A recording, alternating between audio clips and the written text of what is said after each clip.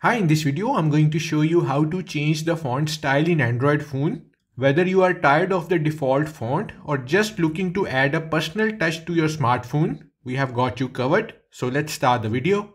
Open mobile settings by tapping on the settings icon.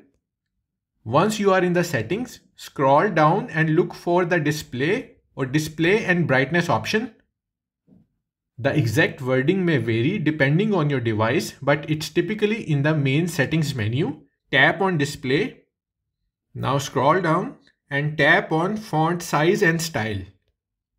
This is where you can change font style in Android device. Here tap on font style to see a list of available fonts on your device. Select from the available fonts or tap on download fonts for additional fonts. So we are going to select this third option, which is Gothic Bold. And you can see the font style has been changed. So that's how to change the font style in Android. Thanks for watching.